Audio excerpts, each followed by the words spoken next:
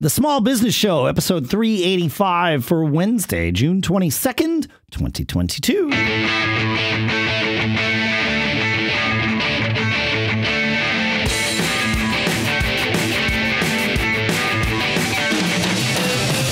Greetings, folks, and welcome to the Small Business Show here at businessshow.co, where we are small business-ing every single week. Our sponsor for this episode includes Rate Tracker at sky-sale.com/rate tracker, your credit card processing rate watchdog. We'll talk more about that. And we've also got another podcast to tell you about in this episode, which we'll talk about both of those things a little bit later. For now, here in Durham, New Hampshire, I'm Dave Hamilton. And coming to you from South Lake Tahoe this week, I'm Shannon Jean. How are you, Dave? I'm doing all right, man. I'm doing good. We had our oven installed this morning for those of you following that saga. That's the one that expired, right? Yeah, the one that expired. Yes, we bought a new one that has a renewed or a new lease on life. That's right. Yep. And I'm setting a 10-year clock on this thing, man. Yeah, that's smart.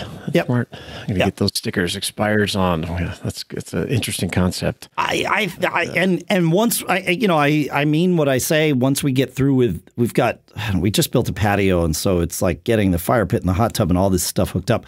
Once we get through all of that and all the surprises are over with that, the financial surprises I call them, then we're going to head down the path of replacing our 2 refrigerators in the house because those are also on borrowed time, and I want to replace them on my schedule if I have any say in the matter. So smart. Yeah. That's great. Yeah.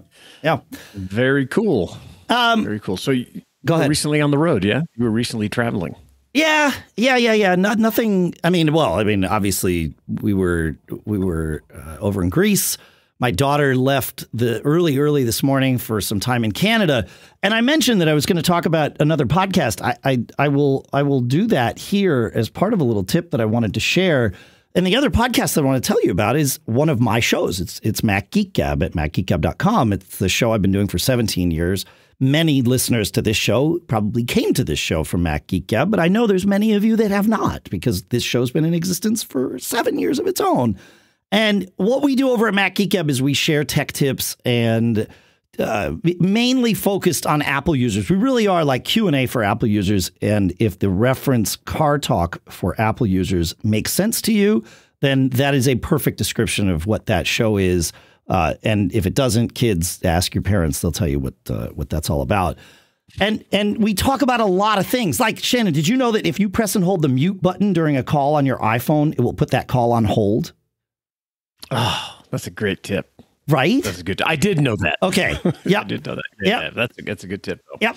And if you say, you can like dictate with Siri or whatever, but if you're in the car and trying to dictate a text message to Siri, that can be a difficult thing, because you'll say, "Hey, Shannon, ! Thanks so much for messaging me, period." Right? Like that whole thing, it starts to get pedantic. Now, Apple's fixing that in the next version of the OS. But if all you want to do is send somebody a voice response, you can say reply with audio. And from there, that's awesome. Siri will let you record that. Yeah, I know. It's crazy. Like, there's all kinds of cool things.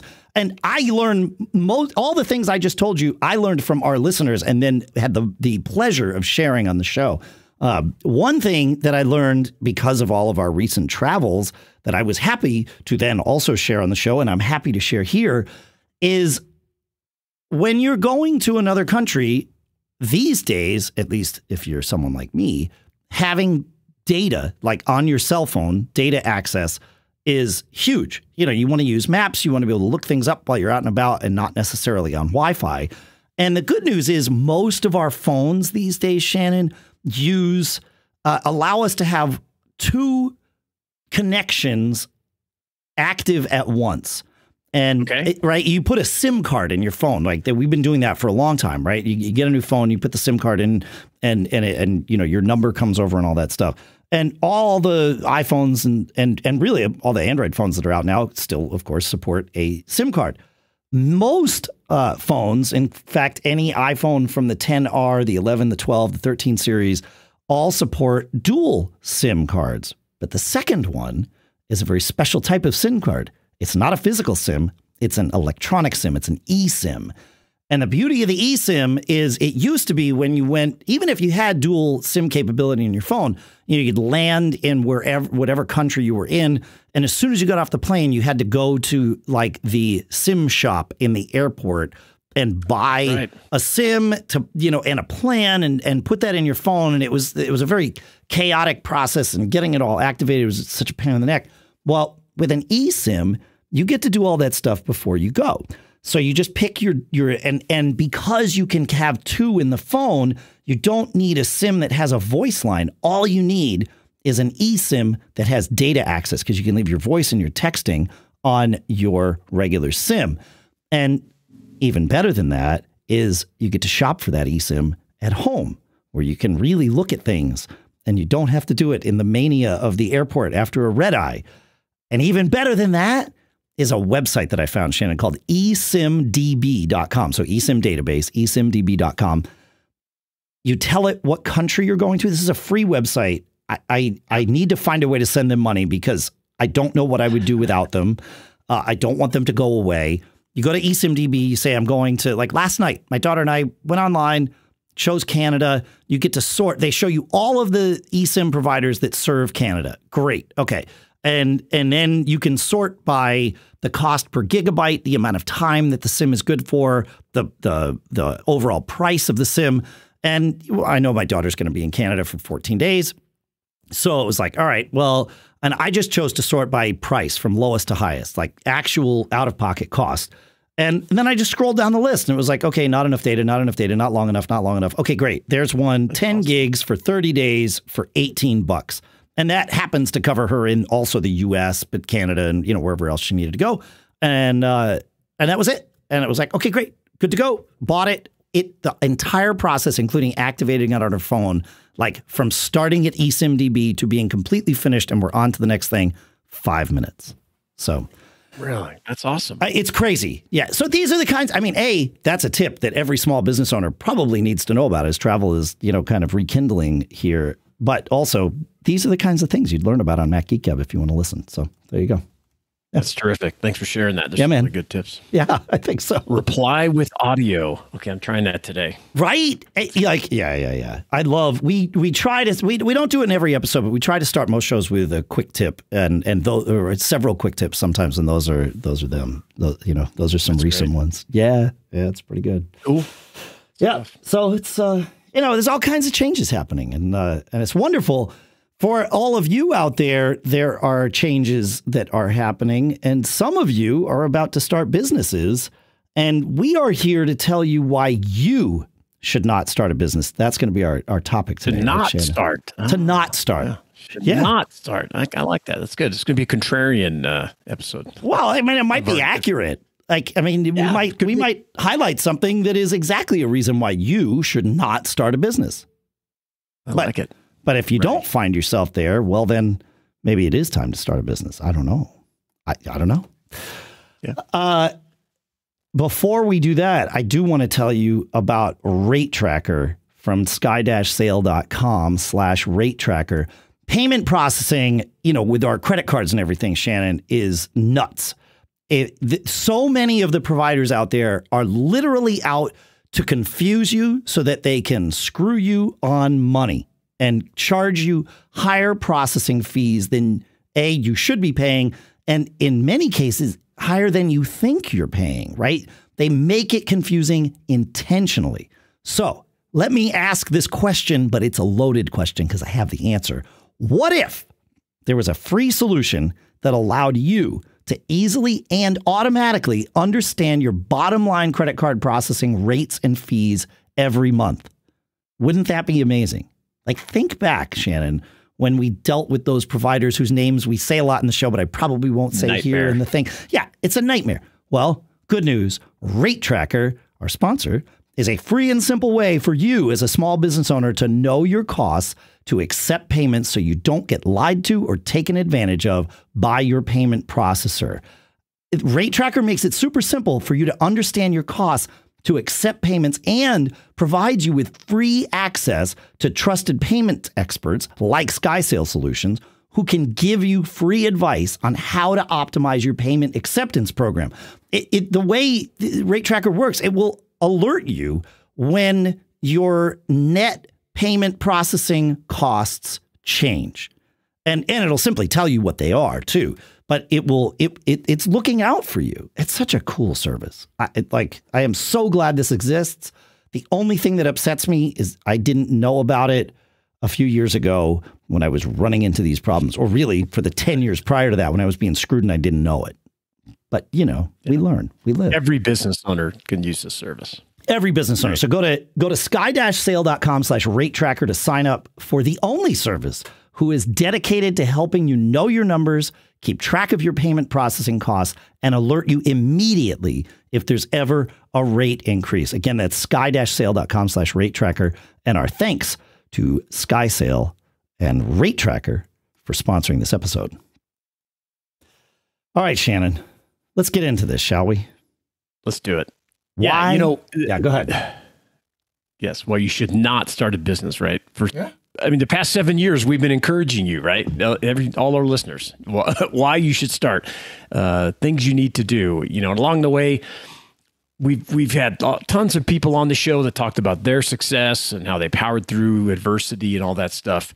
But I think it's a good time to talk to the people that maybe haven't started a business, or and maybe there's very good reasons, and I want to talk about those reasons today and blow through some of them. And you made a comment earlier, David, I found interesting. You said that some of these reasons were valid and some were not, or was that the term? Yeah, as I started, we talked about this earlier in the week, and as we usually do, we kind of both formulate our thoughts. Shannon and I each have very different approaches to formulating our thoughts, which is great. I love it. And as I was formulating mine and coming up with reasons, some of them I put on my valid reasons list, like things that absolutely, if this is true for you and it is immutable, meaning that it cannot change, then you probably shouldn't start a business. But if you think this is a reason, others are on the invalid list. If you think it's a reason you shouldn't start a business, well, I think you're wrong, actually. But, we'll get there.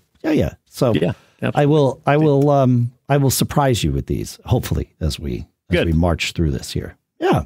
And I think the first one we're probably in sync on. We've talked about it a lot over the years. In fact, episode 15, all the way back, about 7 years ago, and episode 13, we did a Managing Your Fear episode. And then a couple episodes later, we did a show called The Fear Confessional, if you remember that, Dave. Man.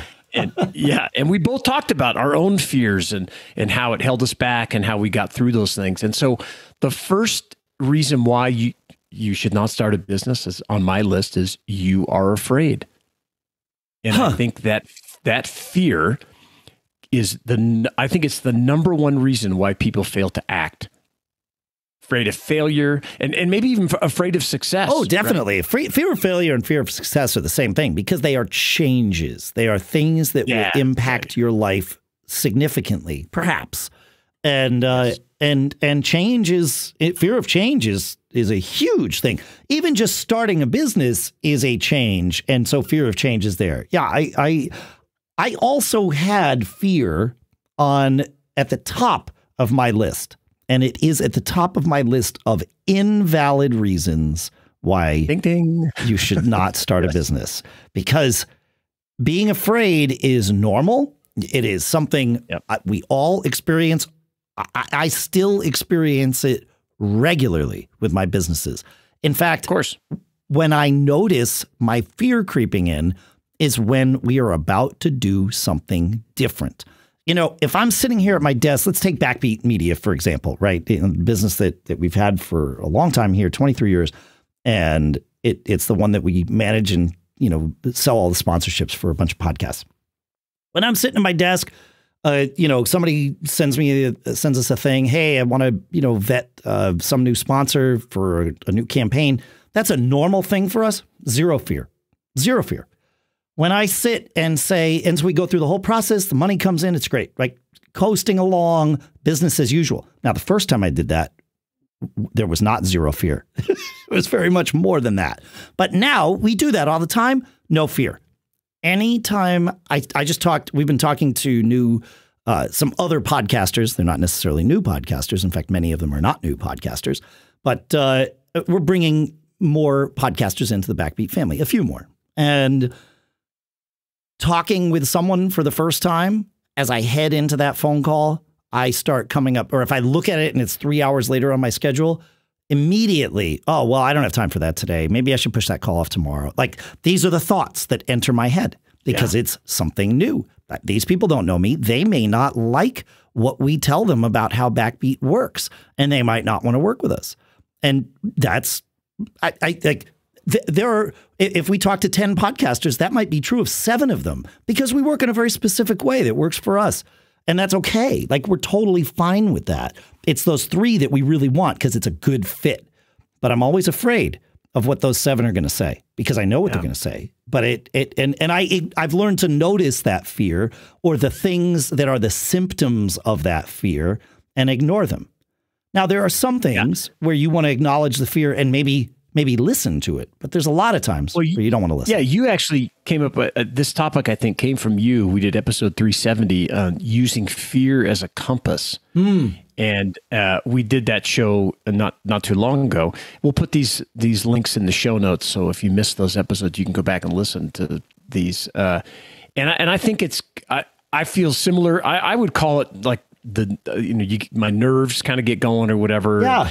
And it's not that, I mean, I guess you could consider it fear at a different level, but I really enjoyed that fear as a compass concept because in my experience, if I look back on the things that made me nervous or fearful of trying something different or changing some things up, some of those, I would argue most of those things had a very positive impact on my business and even on my personal life. Yeah. Looking back at them. So. That's right. Yeah. Change is, for me anyway, always fearful. It's I am full of fear when I am going into change. And that's never going to change. No pun intended.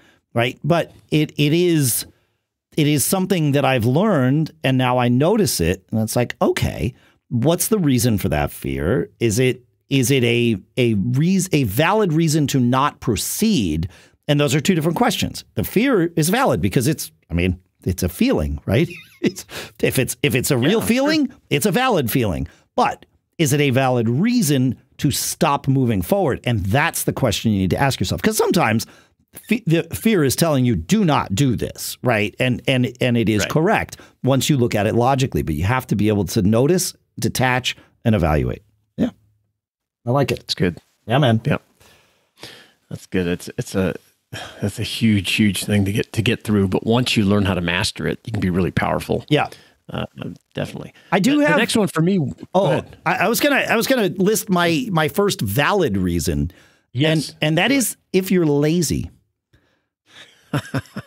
If you are lazy and that is something you are unable or believe you are unable to change, then don't start a business like that. Like because it's not going to work out. You have to, if you're the one in charge, you have to figure out how to make things happen and how to convince yourself that you want to do things. Shannon's trick of when you say you figure out what story you want to tell, and then that makes it easier to plan the path and walk the path to get there.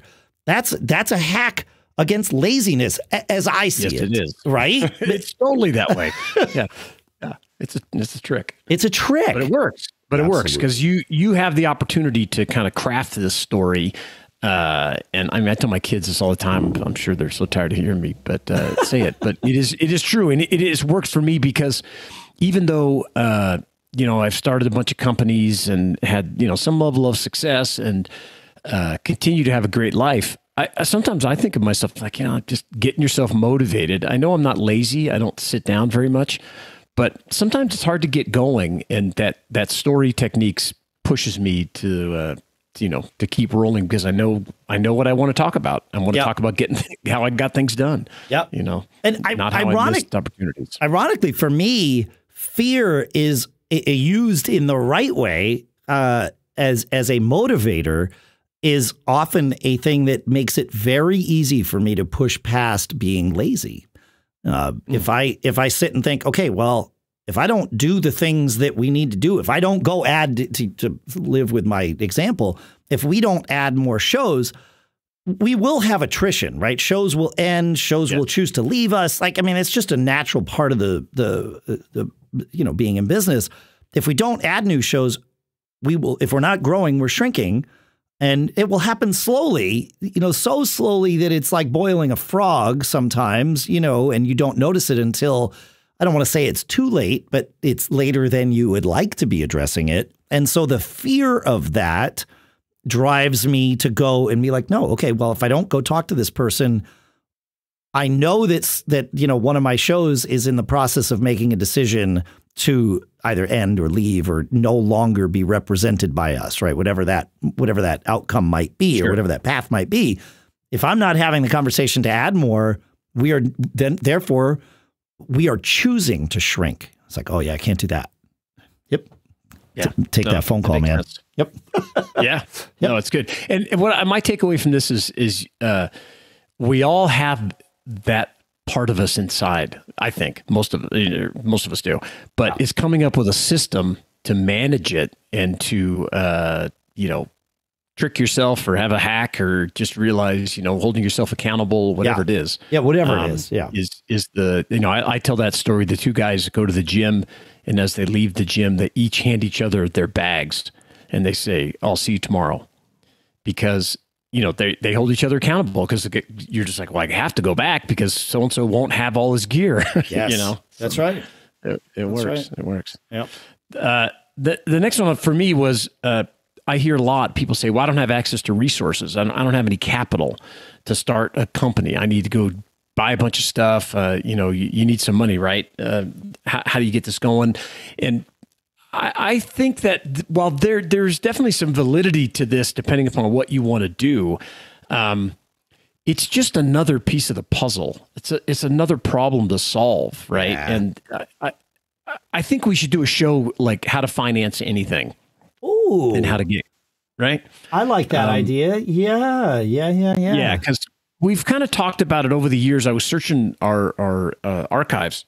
Yeah. 7 years worth of business information, and it's kind of spread out. And so I think we should do a show that focuses just on, hey, here's some traditional ways and here's some alternative ways, because we've used both, and ways to get access to capital. But you can definitely do it.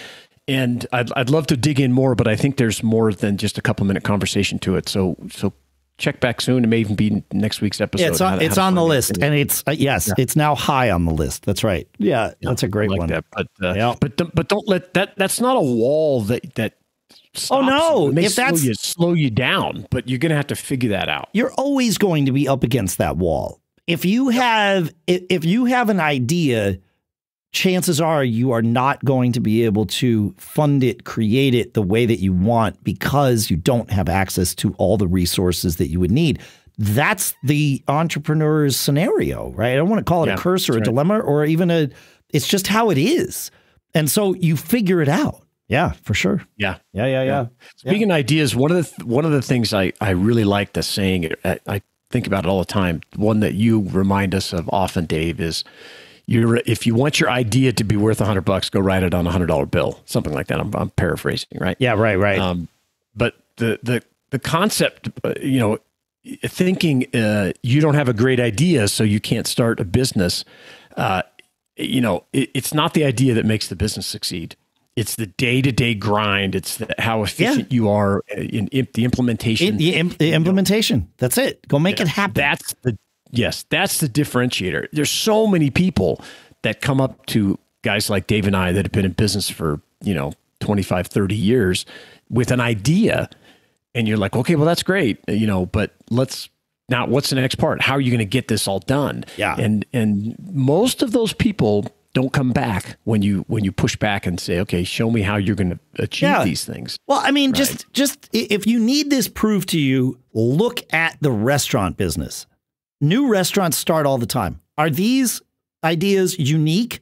I mean, you could really narrow it down and say, oh, well, this one is serving something in this way and this one's serving something in this way. But in general, the idea of opening a restaurant, not unique, not even close. Nope. But some of them succeed wildly. Some of them fail miserably. Why? Well, there's a lot of factors, but most of them come down to how was it done? Not what were they trying to do? How was it done? That's where your answers always lie. So, yeah, you don't need $1 billion idea. You need an idea. Sure. Yeah. Well, you got to know what you're going to do. But yeah, if you look in your area and you think that the carpet cleaning business or service is a joke, and there's an opportunity to get a bunch of big commercial accounts if you did something a little differently, that's an idea enough. The action of getting things done are far more important than the ideas. I agree. Yeah.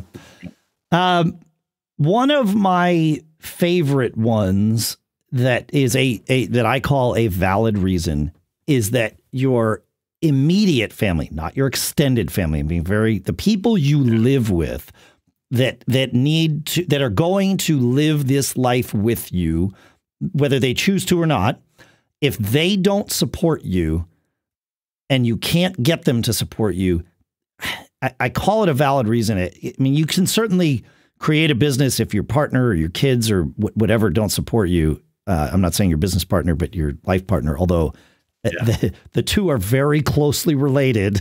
They are.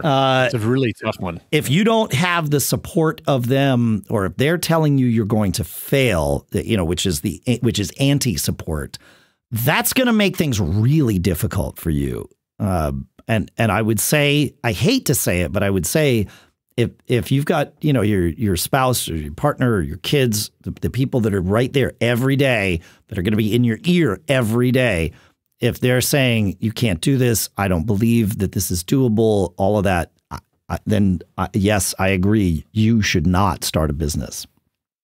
Yeah. And I had that same one. And I think you're right. It's so challenging. And, one thing you can try to do, and I have this right above my lack of confidence thing that I want to talk about, and it'd be the same in a similar mode. Yeah. Can you start some small things to build confidence in that they think you're, okay, maybe he did, maybe that person, maybe this is, there's something to it. Can you do a little side hustle or something that you're like, hey, look, I made a little, my comment always like, hey, if you can make $500, you can make 5,000, you can make 5, you can make 50, and on and on. Yeah. Because scalability is a whole nother, part of it.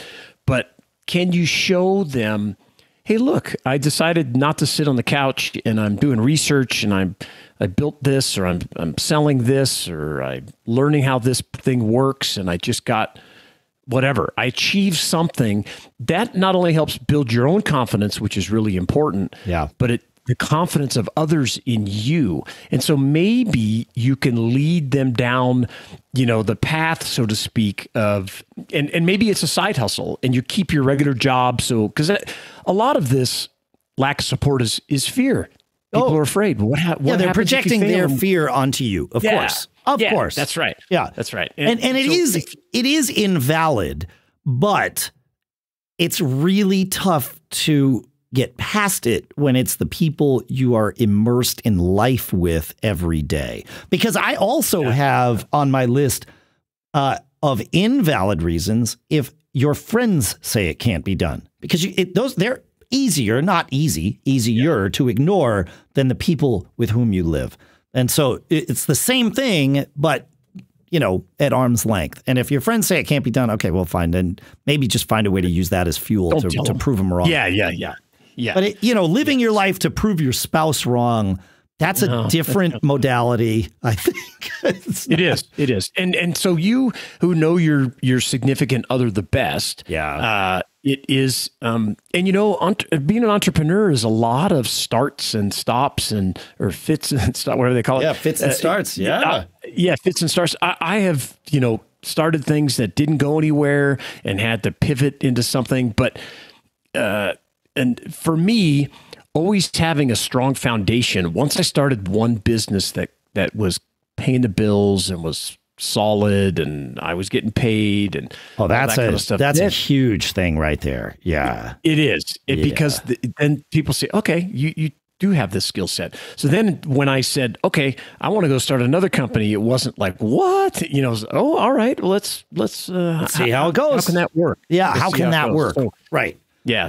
So think about how you can build confidence, their confidence in you with small little things that are not going to put them at risk and make them fearful of this change that you want to embrace. Embrace, yeah, and forcing them to embrace. It's one thing for your friends to be just sort of watching as passive observers, but if it's your family, you know, they are going to have to suffer the results of this, positive or negative. So the pain, the pleasure and the pain, that's for sure. I mean, your friends are idiots, so don't worry about them. That's fine. You know, you can always. There is a mindset. You know, I still follow that guy, the hardcore closer, Ryan Stewman. On Facebook, and he is all about making sure you surround yourself with people that not only believe in you, but believe in the life of an entrepreneur, of people that can just go out and get it done. And you know, he has continued to just level up and level up and level up since we met him. And I mean, you know, he's proven that there is a lot of truth in that. If you're hanging around with people, you know, he talks about the force of average, and whatever your average is of the people around you, that is where you will gravitate. And it's very difficult to consistently be above or below the average of the people around you. So his idea is, well, like, cut the people that can't believe in this or can't even comprehend this out of your life, and only have people around you that truly support this. Easier said than done. Way easier. Yeah. But there's he's not wrong. There's some truth here. Yeah, exactly. Yeah. He's not wrong. Yeah. Do we have a little time to talk about time here? I don't know, Shannon. I don't have any time to do this, man. It's crazy. That's right. I hear this a lot too. I don't have time. Where do you find the time? How can you, this kind of thing? If you don't think you have enough time to start a business, I would suggest the first thing you should do is start keeping track of your time. Yeah. I love this to-did list concept where, during the day, instead of writing a list in the beginning, actually it's throughout the day and towards the end of the day or night that you write down what you did and what you accomplished and how much time you spent doing these things. And I think you'll be pleasantly surprised that there is time to carve out of your day. We're all in different situations. Of course, if you've got little kids or other extenuating stuff going on in your life, of course, it takes more time. But, I can tell you my own story was, I've told this before on the show. When I figured out my kids, we wanted them to go to private school. I didn't have enough money for it, and so like, how do we do this? And I used that. I think that's when we met. I think so. Yeah. Cause I reached out to you and said, hey, I need to start a business because I got to pay for private school for these kids. And I used that rich dad, poor dad concept was, Robert Kiyosaki or whatever, where he wanted a Porsche. He didn't just go borrow the money to buy the Porsche. He's like, well, how do I figure out how to generate the revenue that will get me the Porsche? And so, my wife and I, we worked 10 to midnight. Dave, you did all the back end, the tech stuff and the promote and the sold the ads and everything on the site. And we did the content after the kids went to bed, and we sat down across from each other at a table. And I remember Renee did the coupons. I posted deals. You can find the time. There's a phrase I love is, whatever you want, you just have to figure out what it costs and you have to pay for it. But you have to decide to do it. You can't just I want to do that. No, you have to make that decision, and you can carve out the time. You may be a little more tired. You may have to lose a little sleep, get up earlier, go to bed later. For me, it was working late was my thing because I'm not a morning person. And it worked out. When I wanted to learn how to create websites, I took a course in the middle of the night, and you just plow through it. Yep. Got to have a way to do it. Well, I love your sort of knee-jerk answer to people who say, I don't have the time. I've seen you do this. You ask them, well, do you ever watch TV? And, and immediately it's like, oh Yeah, actually, I do have the time. You know, I think you put it in our prep notes as the 10 to midnight story. I'd call it the 8 to midnight story. You know, once dinner's over, you got 4 extra hours in your day, man. Like, or Massive 3, time. even if it's just 2. Like, okay, that's 10 hours a week.